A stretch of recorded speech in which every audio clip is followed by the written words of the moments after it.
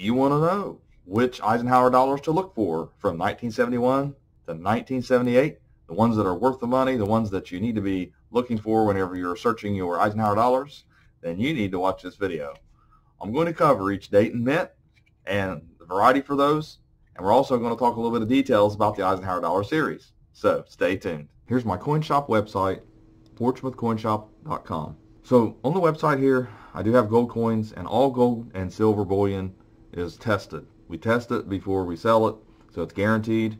I've added more Morgan dollars. I've added, like I said, mint sets, and we've got some proof sets and more things to come. So you get a chance, visit portsmouthcoinshop.com.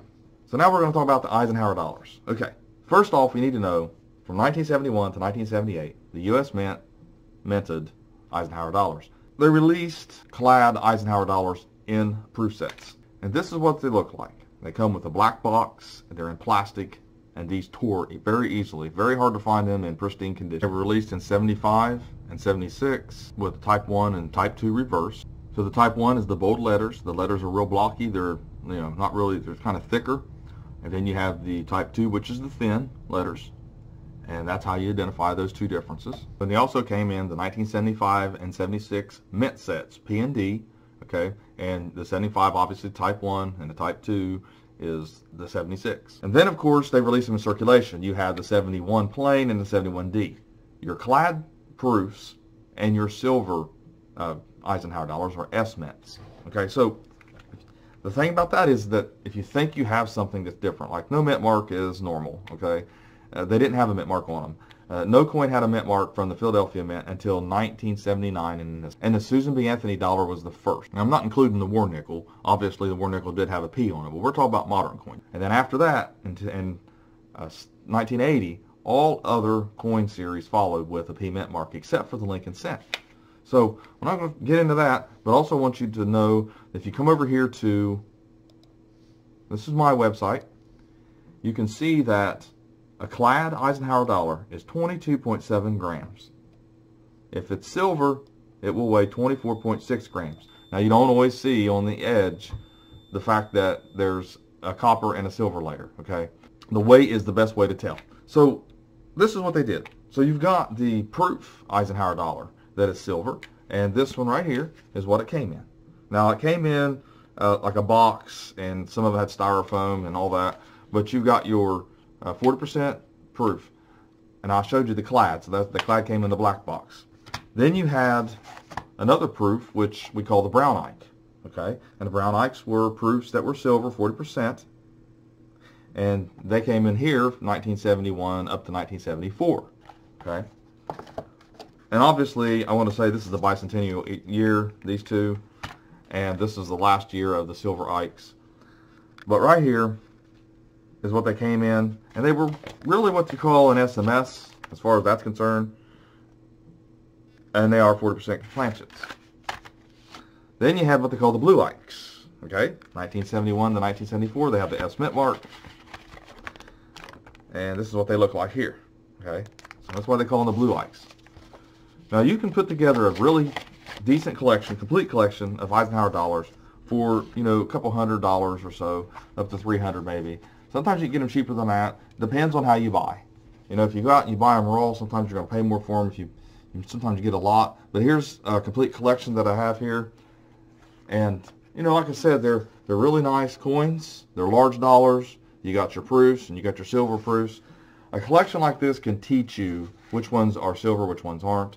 And you can weigh them up and check it out for yourself. But there are some Eisenhower dollars that are very valuable. And we're going to take a look at those now. I do want to introduce everyone to the Ike Group website. All you have to do is go to the Ike Group, do a Google search, click I agree to terms, and continue to the website. I'll let you do that, but you need to get on that site. If you're interested in Eisenhower dollars, you most certainly need to get on that site and take a look at how to identify some of these varieties, because this video is not going to be completely exhaustive in that terms. I'm going to show you what to look for. I do encourage you to do the work for yourself and do the research. You'll learn it better if you do it that way. Then if you think you found some, or you have a question about Eisenhower dollars, or you just want to discuss Eisenhower dollars, come over here to Facebook and join the Lincoln Central Ike discussion group. We got a bunch of great members, and Lincoln Central has his own YouTube channel and very supportive of all YouTube channels, and I highly recommend his group on Facebook. So we're going to start with PCS Coin Facts. PCS Coin Facts has a really good resource. It will tell you exactly which Eisenhower dollars are worth the most and the condition grades, which would be like Mint State 67 or a proof in DCAM, you know, what it needs to grade or what each coin needs to grade before they're worth sending off and submitting. But when you do that, you come over here and you can actually click the little plus sign, and it will drop down. It will show you if there's any varieties or any special holders or anything like that that makes them worth more money. So that's what I did. And before we do that, I do want to introduce a phototype 1971S. I want you to come over here to the Ike group and read about this one. Okay, I'm not going to go into details about it, but I do want you to read it before you think you have one or if you think you found one. You know, please read it in detail. It's a very good article. So then we're going to go to the 71D, which is a business strike. Your D and your no mint marks are business strikes. And it's called the Friendly Eagle.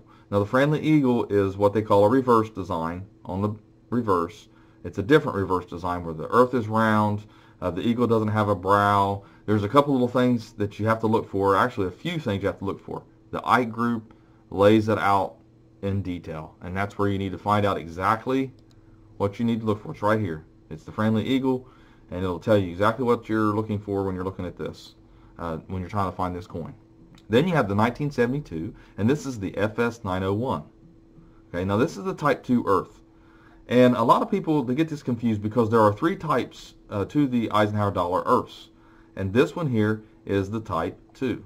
Okay, it doesn't really have any islands. And what I'm going to do is I'm going to show you one here that I have. See if we can get a good picture of it here. Here is the Type 2 Earth. Now, I guess it's not as good as an image. And it's kind of hard to see when it's in a holder. So it looks like a trench. That's what you want to look for. The Type 3, you also have that one for the 72. And here is an example. Let me see if I can open this up. And we're going to look at all three of them together. Now, this is PCS Coin Facts. Okay. This shows you the Type 1. It has like little islands. And now they don't look exactly like this every single time because you might have dye wear and you might have circulation issues. If the earth is damaged, don't even try it. It's not even worth your time. But this is what Type 2 looks like. Just no islands, and it's not a very good looking United States. Then you have the Type 3, which is a little more defined islands and all that. So the Type 2 is worth the most. The Type 3 is worth the second. And the Type 1 is just pretty common, pretty normal. Then you got the 71S over S silver. Okay, so what you're looking for here is the RPM. And you come over here and you can blow it up and take a look at it, get a closer look. It'll show you the S over S.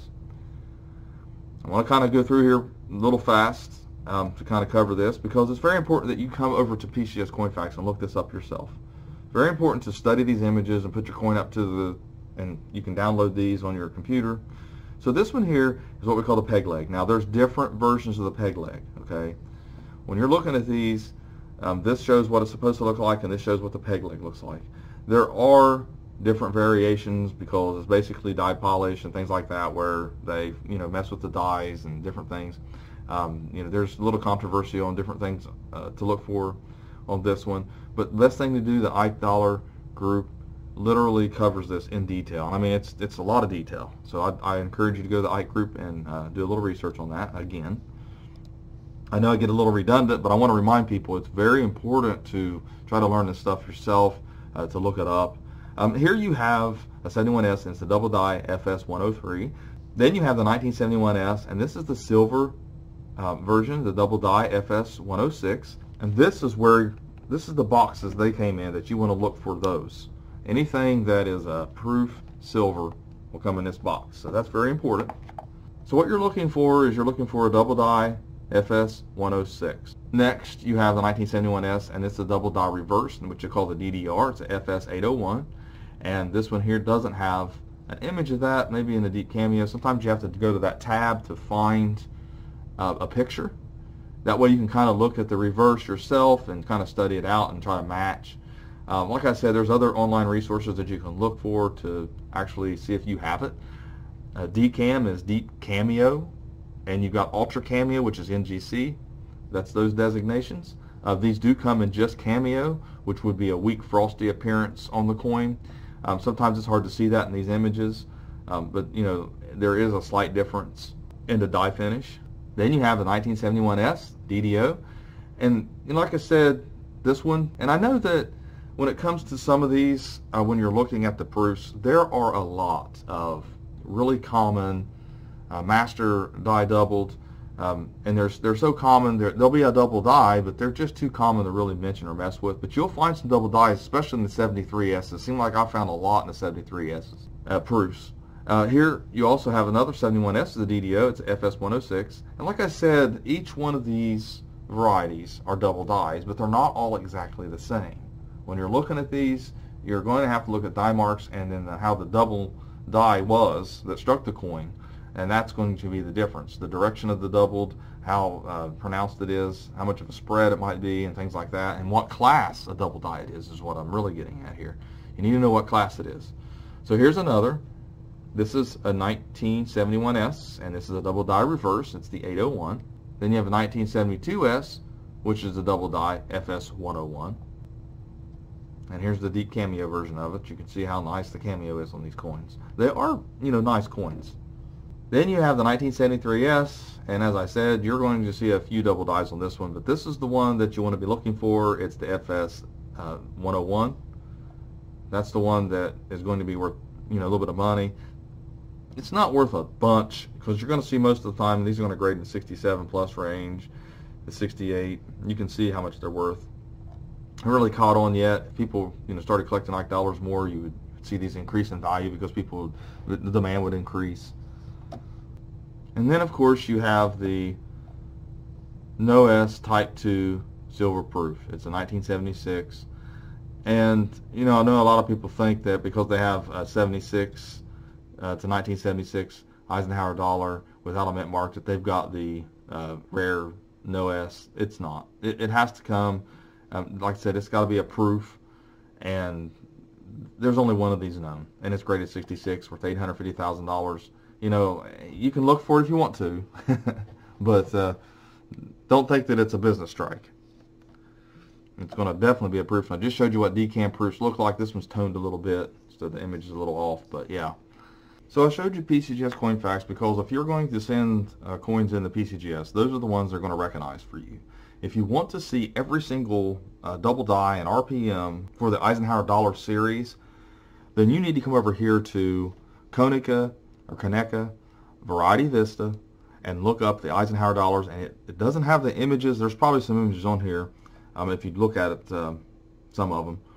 But if you look, you'll see that there are double die reverses. For 71D, 71S, and the 71D and the 71 without a mint mark are your business strikes, like I've told you before. And there are double dies for these. So there's a lot to be found.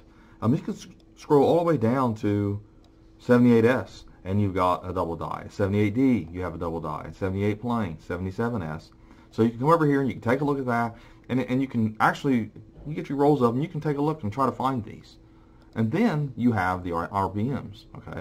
And we already covered the RPMs and pretty much the S, so they're in the proofs. But if you want to look through some business strikes, and that's about all you have, if you look through your proof sets already, then come over here to Konica Variety Vista. And here's the page that you want to go to. You can, as I said, those are the ones you want to look for. The 71S has a lot. The 71S proofs. There's a lot of these in here. And like I said, I didn't cover every little single thing that could be covered in the Eisenhower dollars. You're a little limited in these videos. But, hopefully this kind of opened your eyes a little bit to a few things to look for in the Eisenhower dollars. And thanks for watching my latest video, and have a great day.